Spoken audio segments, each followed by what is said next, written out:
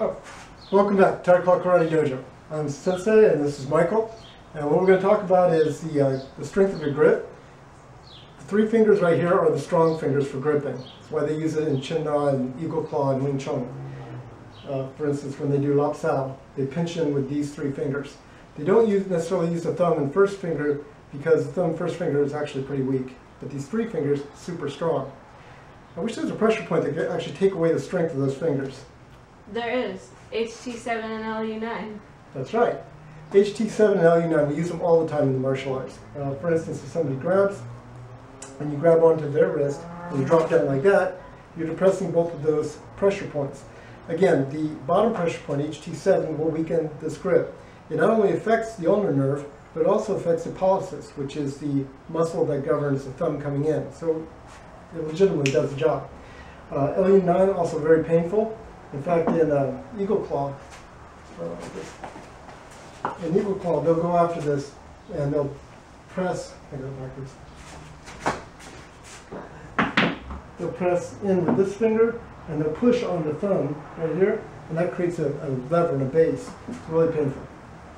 This also could be used in Nikajo, and that's the second technique in Aikido.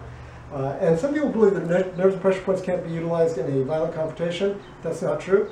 In one situation, a bad guy grabbed me like this, and I broke the grip, came around like this, and I had him down, but he was a lot bigger and stronger than me, and he started coming back up. But fortunately, I understood the large intestine line, which is on the back of the radial, on the back of the tricep, and I turned and brought him right back down. That's 12, 13, and 14 on the back of the tricep. That's one we're going to teach you. Okay? Again, he grabs, you're going to take your right hand and you're going to come right across and you're going to push and you're going to take your body away at the same time. So, like that. Don't just try to use your hand. You want both mechanisms going. This hand goes out, you're going away at the same time. At that point, I've got the grip. Make sure you grip into the lowest part of the wrist where you have greatest control. I'm going to circle the moon because this is Gokajo.